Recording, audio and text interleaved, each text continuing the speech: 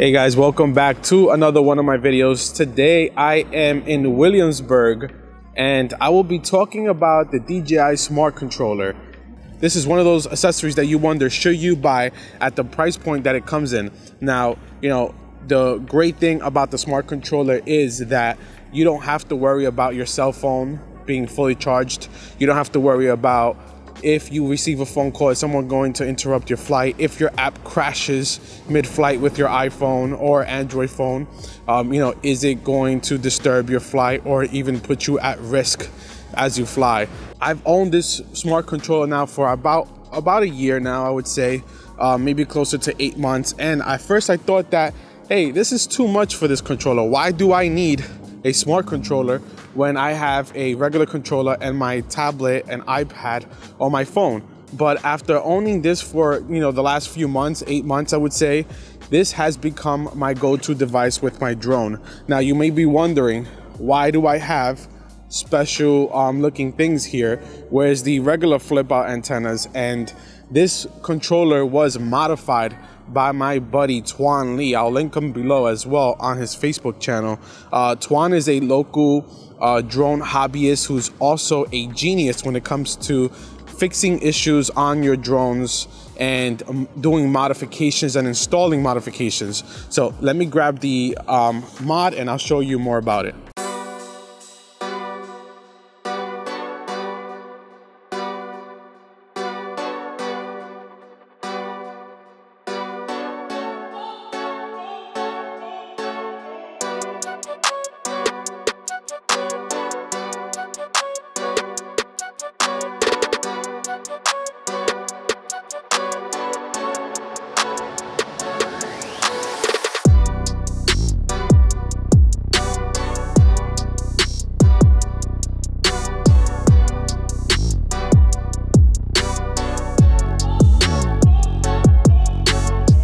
So the Smart Controller modification is made by Alientech.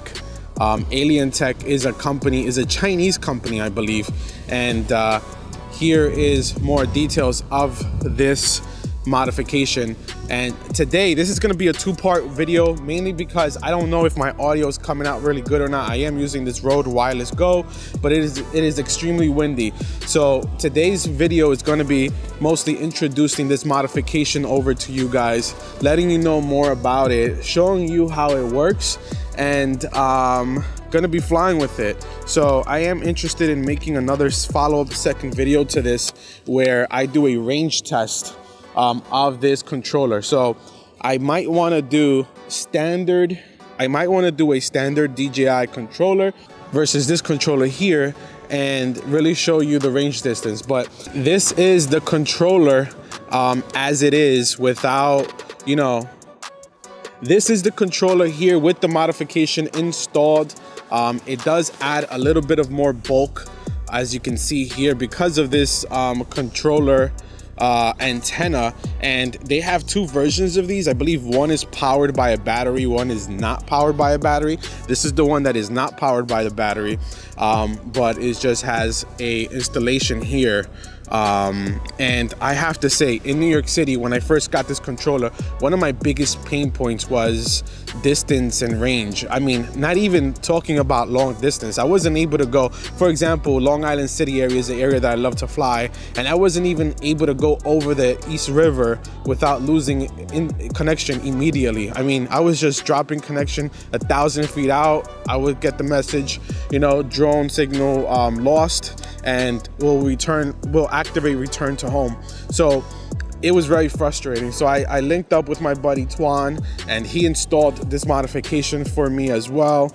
And after getting this modification, this Smart Controller, it is such a beauty. It is fantastic. You get full reception, full bars on your drone and your controller, and you don't see any of those issues. Now, if you do fly in groups, such as I do with other people, this antenna here may kill the signal strength of others. So you may get some unhappy drone flyers that might be with you, some drone buddies, and they'll get kind of pissed off because this thing here overpowers everyone else. That's how strong it is. But it is, really fantastic. I hope this audio sounds good. It is windy. Look at this. I don't know if you can see. It is windy. I don't even know if I'll be able to fly. But anyway, I digress. Back to my point. One of the things that I have to leverage when using my smart controller is this cheap lanyard. It is found on Amazon and eBay. I think I paid $10 for it. But, you know, this is irrelevant to the video, but I just want to share this with you guys. It makes such a big difference in securing your investment, because this control is what, $600 or whatever it is. The last thing you want to do is drop this thing, damage the screen, and then, you know, send it out to DJI or a third party to repair. I'm sure it's going to cost you even more money.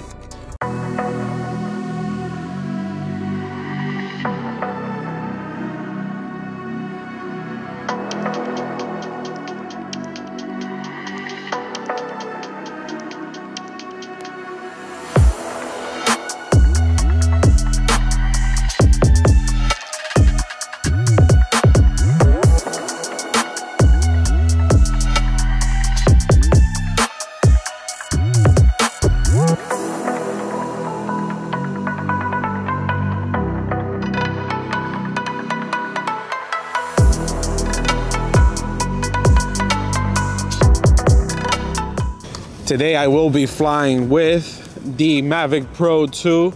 Not sure if I'm gonna do much flying. I really wanted to do a range test, but the wind, actually, let me pull up the UAV app here now and see the wind conditions. Let's see. Actually, it's saying not good to fly. Look at that. I don't know if you can see it there. Is it in focus? Yes, it is. Not good to fly. Wind gusts are 22 miles per hour. Yeah, it is windy, guys. It is gusting really bad. I might take it up, test it out, but I'm not gonna go too far, not too high either. But just for the demonstration of this video, I really wanted to do a range test, like I said earlier, between this controller and the DJI stock controller, but won't be able to do that because of the wind conditions today. Can't really take it that far.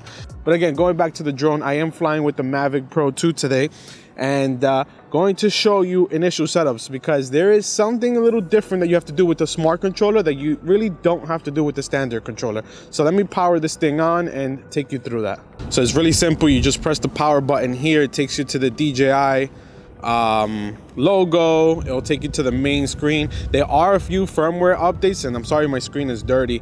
There are a few firmware updates that this smart controller has gone through. However, I have not updated the smart controller as of yet.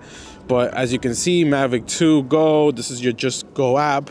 And one of the cool things about this is the ability that you can install, the ability of recording your screen. So you can do screen recording, and you can install a micro SD card right there and also record your screen, which I've never done. And I'm gonna see now if I'm able to do that as well. The controller does have Bluetooth. It does have Wi-Fi. You can sync your Wi-Fi over, tether your phone to the controller, and you can do those live streaming and all that other good stuff. You can get updated maps, and I don't know where it is to do a screen recording, but let's just bypass that, I guess. So once you turn on your DJI Smart Controller, you go over to your menu. It's going to check the version. It's going to say inconsistent firmware, precise fly safe update, ignore. I don't want to update now. And you can just click go fly. And here it is.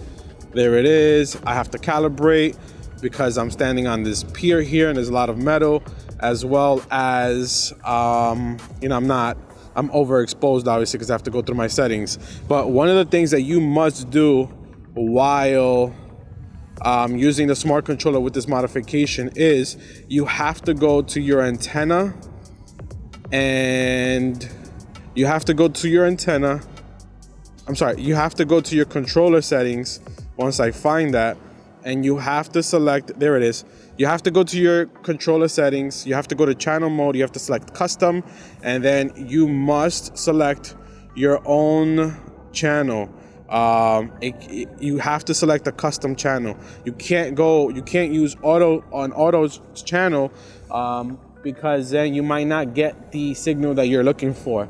So that's one of the pain points, I would say, of having this modification is the fact that you just have to go and select what channel you're going to be flying in, and you know, do a little search around the area and make sure you get the best reception.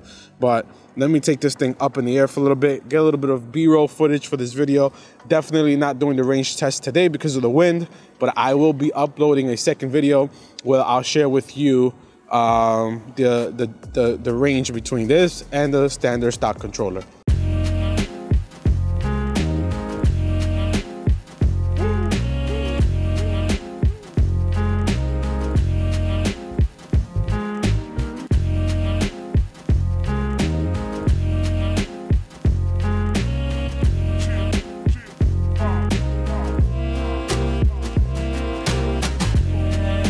Every new location we go to, we gotta calibrate.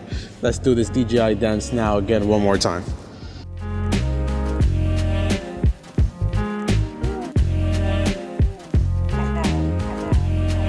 So right now the wind is still gusting. It appears to be a little bit better.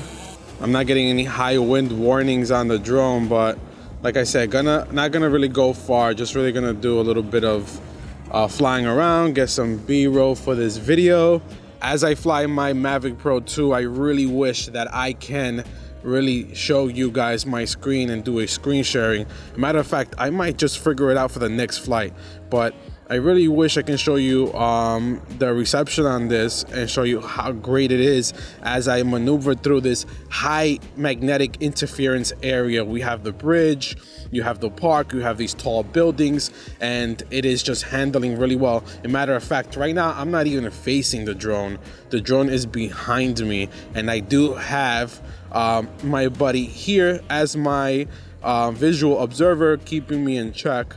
But you know, it's just this modification, guys, is really well worth it. Let me know in the comments below. I'm gonna keep this one short. If you are interested in finding out more about this smart controller, and definitely, guys, look forward to the range test that I will be doing shortly in my next upcoming video, where it's not really windy